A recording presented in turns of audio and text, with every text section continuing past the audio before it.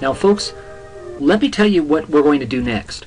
What we're going to do next is we're going to intersect the OK land cover, slopes, and elevation with the OK near streams and near roads layers. Okay?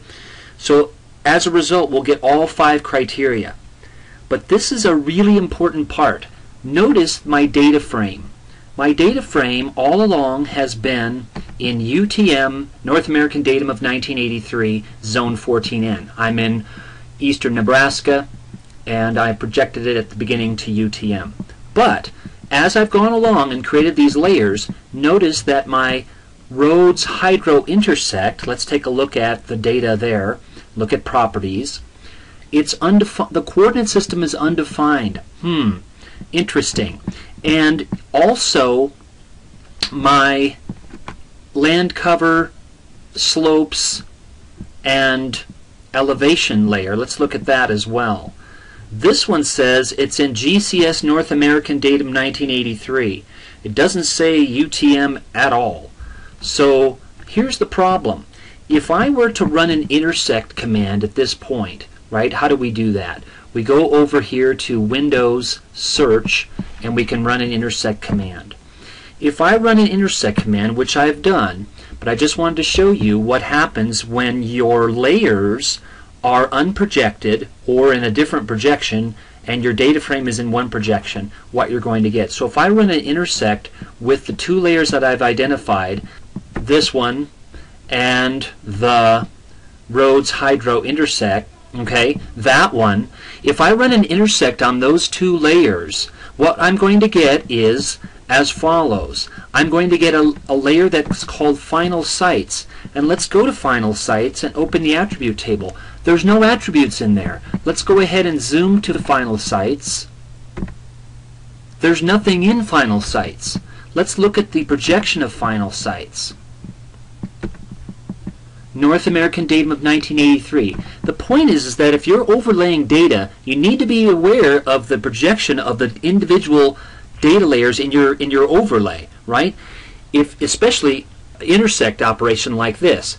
What if these are in different coordinate spaces? It's not going to intersect anything, and as you can see right here, there's nothing in the results. However, if I projected the data first and then run an intersect, this is what we're going to get. First of all, let me show you my projected layers.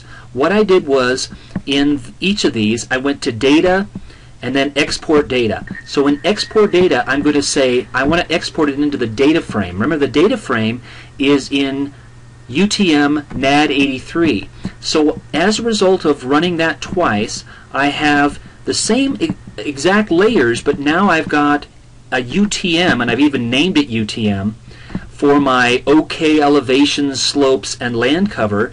And I also have a UTM layer for roads, hydro, and intersect. So these are the 2 things here, and let me go ahead and zoom in on each one of these layers so you can see what I've got here. So I've got that one. Let me just change this to a slightly different color. How about we make that one yellow?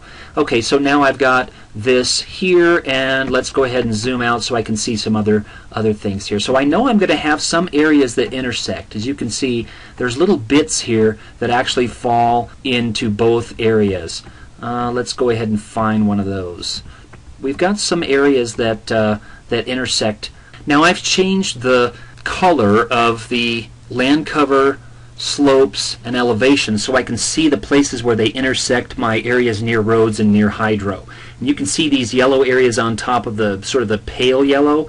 Those are the areas that are intersecting.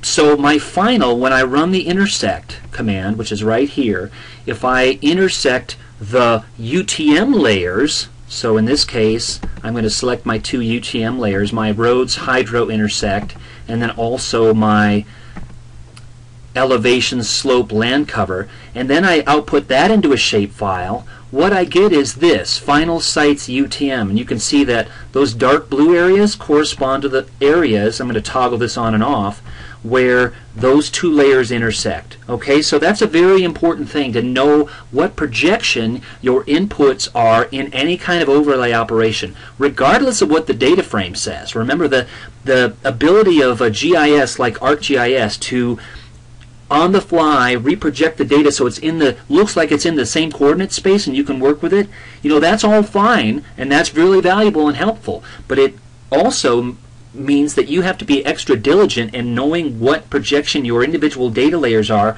so that when you run an overlay operation like an intersect, you're getting some significant output. In this case, I now have final sites that are actually close to roads, close to hydro, the elevation is okay, the slope is okay, and the land cover is okay. So I'm all set. This is my areas for my final sites, for my wildfire observation towers.